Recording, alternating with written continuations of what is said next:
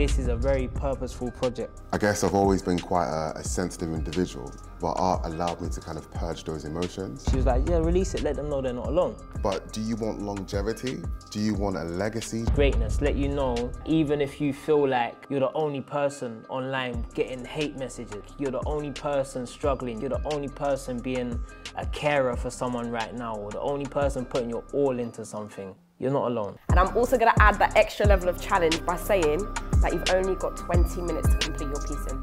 20? 20 minutes. That's light. No, honestly, it takes me 20 minutes to draw an eyelash.